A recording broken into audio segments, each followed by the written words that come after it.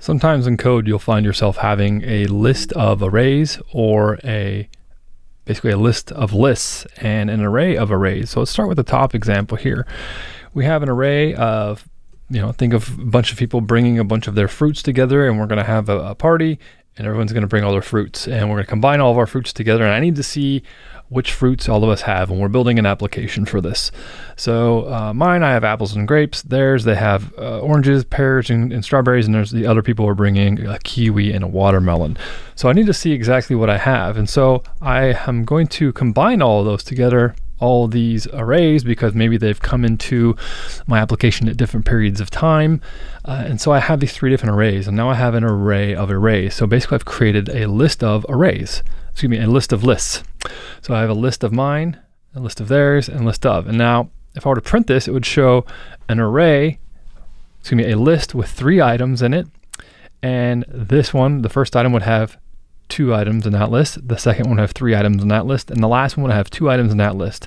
Now there's actually a method called flatten, and what this will do is it'll take all these values and flatten them out and basically put them into one list. So I'm going to go ahead and comment this out so we can run this, and you'll see here that down we have, when we print this, these brackets indicate a list. So this is one of the lists, this is the next list right here, and this is the last list here with the kiwi and the watermelon. And of course, the whole thing is inside of one set of brackets here, which represents that the whole thing is inside of a list itself. So it's a list of lists, kind of a mouthful. Now, when I call the flatten method, what it does is it just takes all those values and flattens it into one list itself. So I'm able to combine all of these lists if they're inside of one master list and flatten them out. Now you can do the same exact thing with arrays. It's the exact same thing. We'll have an array of arrays here. And so we have an array of the same exact things. Instead of using lists, I'm just using arrays. And I'm going to call the same exact method on it. And so I'm calling flatten. And both of these actually do the exact same thing.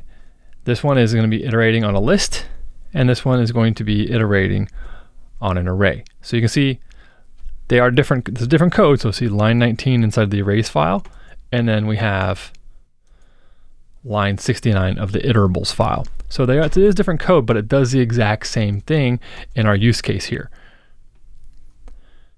And so we're going to take arrays, and if we run these here, what we'll see is the top 2 lines will be for our lists. So we have the list up here. And the next one, this is the array of arrays, and it's printing out that, hey, there's a bunch of strings in there, and then it kind of stopped printing. And then it flattens them out into one large array. So that's how you can go ahead and flatten an array of arrays or lists of lists inside of Kotlin.